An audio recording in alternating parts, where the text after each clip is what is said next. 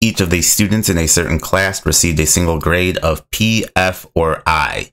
What % of the students in the class were females? And so from the prompt, it sort of sounds like they might be trying to set us up for an overlapping set question where our two groups are grade and then gender. However, it doesn't seem like it's going to be necessarily a two variable overlapping set, because so for gender, we get males and females, but then for grades, we get three possible values, P, F, or I. So I might hold off on assuming this is an overlapping set question.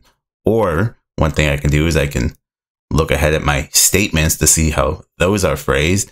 And here I see in the second statement that they sort of group F or I together into a single group. So given that, I'm thinking, well, maybe it is a two variable overlapping set. And so my groups would be, so I got gender, and so I got males and females.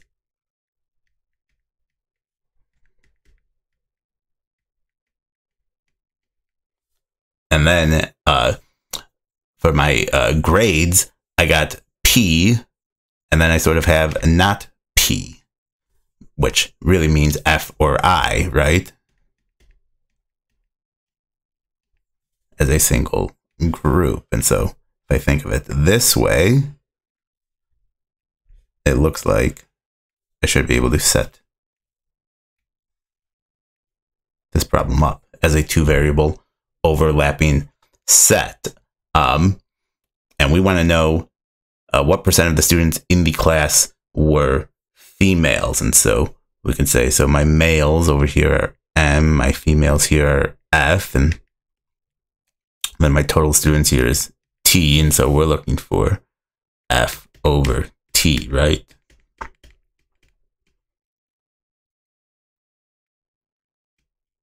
And then not much more information in our prompt. And so let's look at our statements and circle these. So I know these come from the prompt. Of those who received a P, and so everyone here, these are my total P, 40% were female. So if my total students receiving a grade of P is P, then females who received a P should be 0.4 P, which means males who received a P should be 0.6 P.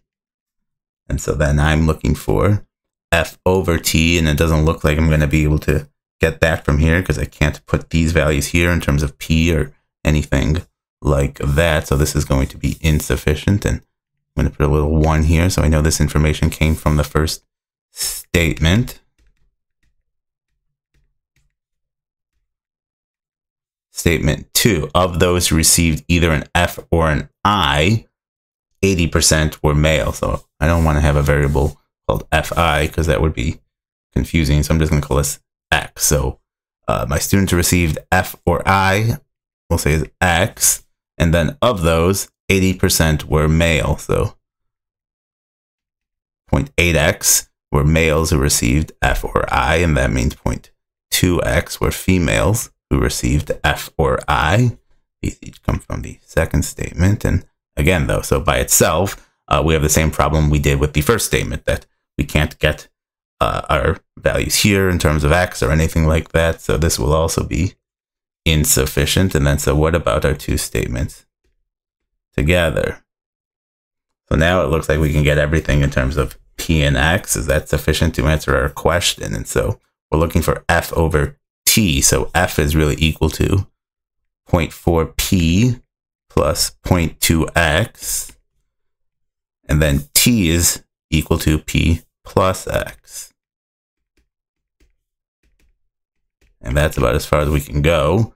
And it does not look like we can go any further. And so that means this is still insufficient.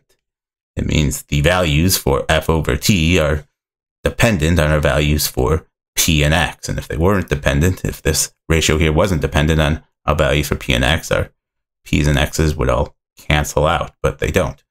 And so this is as far as you can go. Still insufficient. E.